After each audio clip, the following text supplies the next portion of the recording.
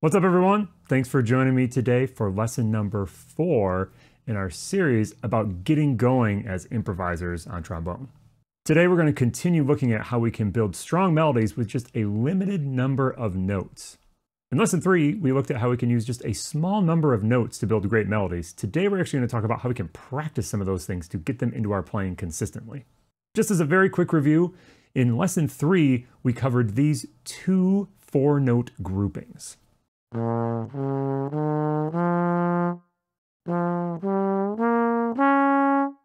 those are both in B flat, and we talked about the many different ways that we can sort of just manipulate that very small amount of information to create some really great ideas. If you use just those 4 notes, or those 2 groupings of 4 notes I should say, you can actually create some solo ideas that sound a little bit like this.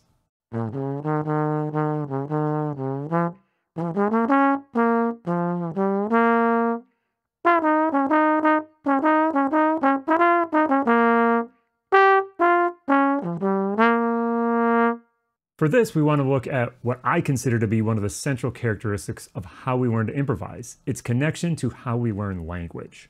Some of these small melodic ideas, we're going to refer to them as vocabulary. Now, some people might call them licks or phrases, but I really love that word vocabulary because it connects to this sort of language idea. When we learn a language, we mostly learn by listening. We listen to others, we emulate them, we apply those things that we learn by listening, and then eventually we sort of reach understanding about the technical nature of the language, sort of how it's constructed and how we can sort of manipulate it to communicate.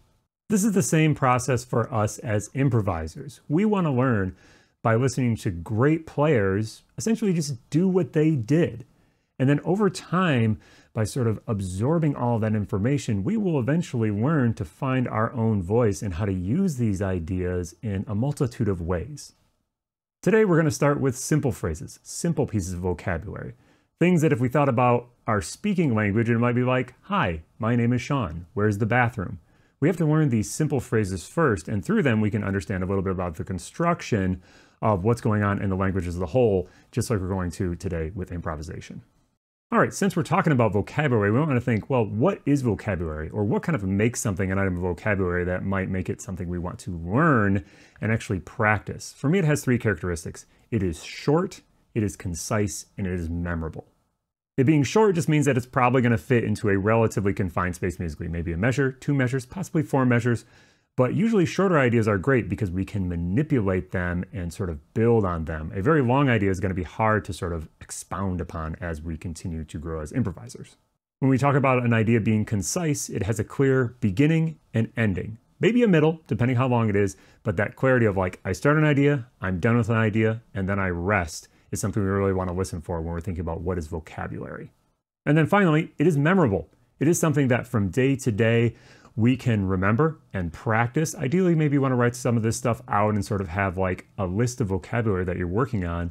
But then also when it comes to the audience, when they hear something, can they sort of like connect with that phrase? Does it resonate with them as something they might be able to like sing back to you?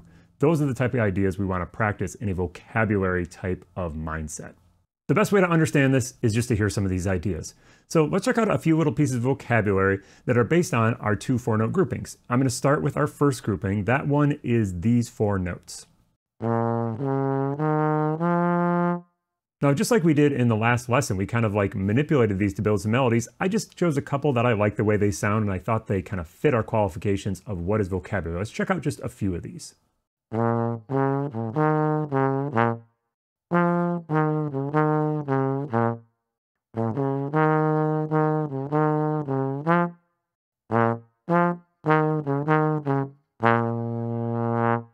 Now, by no means are those the only pieces of vocabulary you can build off of these 4 notes. There's sort of, maybe not an endless number of them, but there are many of them. And really anything that you can build that is a melody that you gravitate towards, that your ear is like, ooh, I like that. You could think about it being a piece of vocabulary.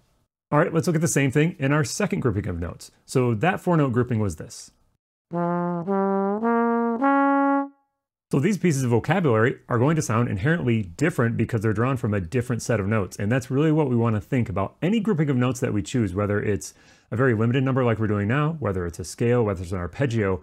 They're hopefully just leading our ear towards different melodic ideas, different pieces of vocabulary. So let's check out a couple with this little grouping of notes.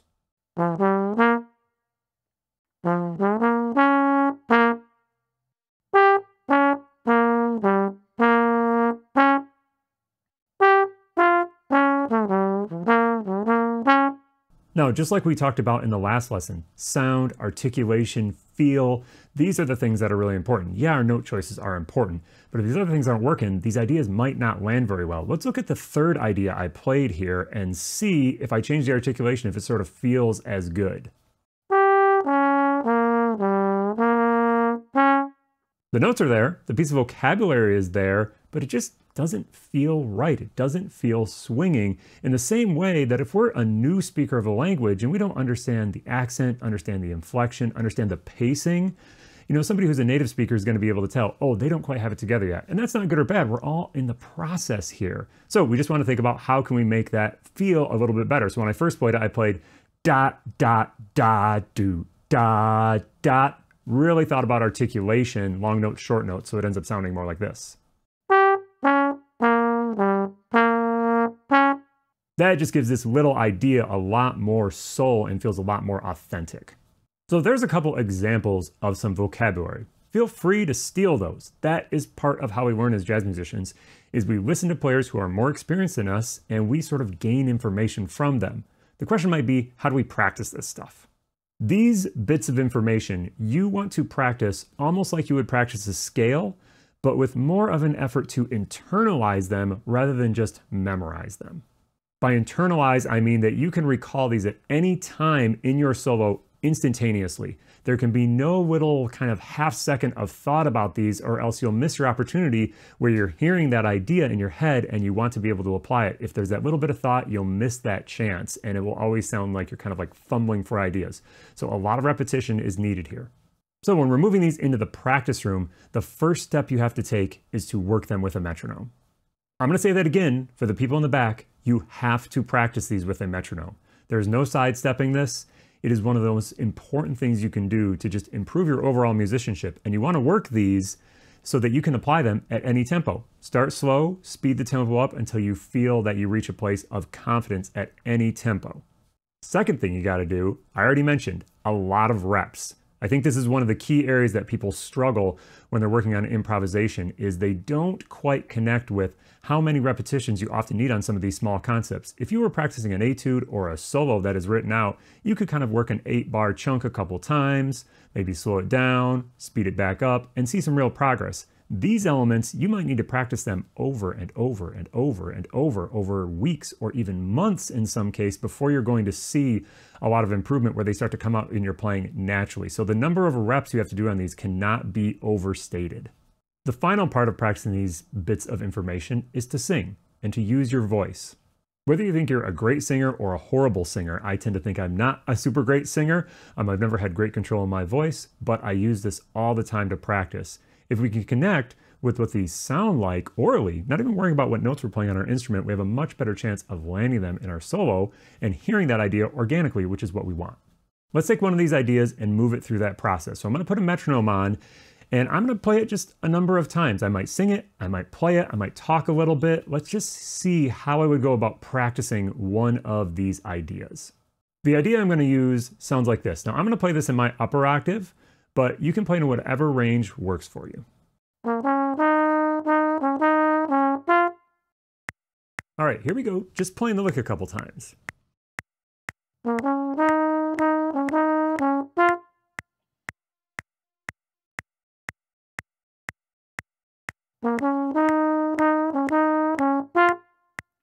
Once more.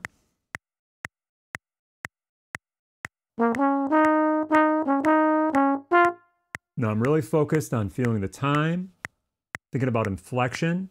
I might sing it once. 2, 3, 4. Da do da da do da do dot.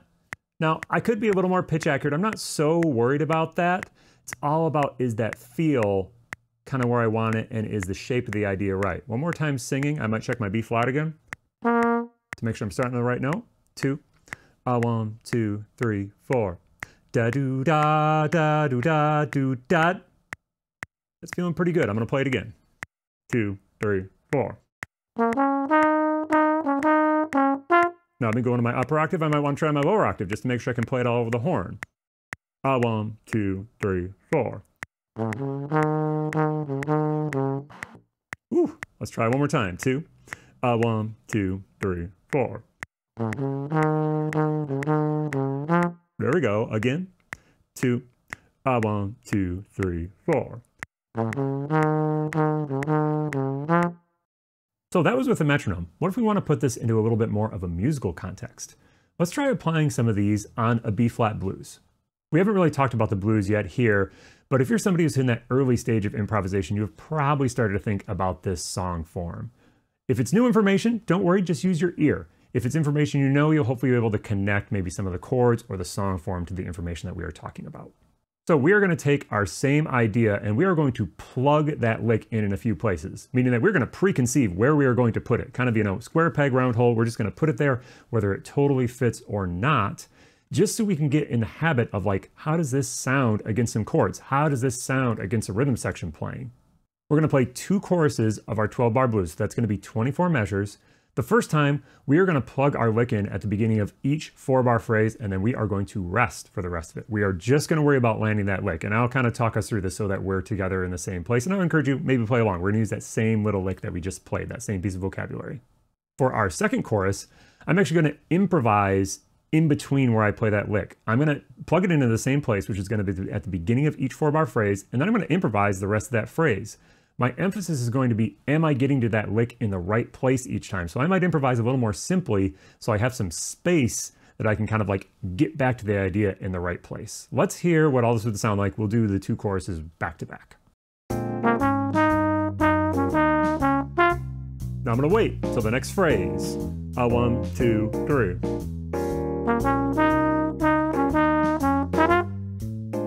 Again, really thinking about feel, rhythm. Now I'm going to fill in those rests with some soloing.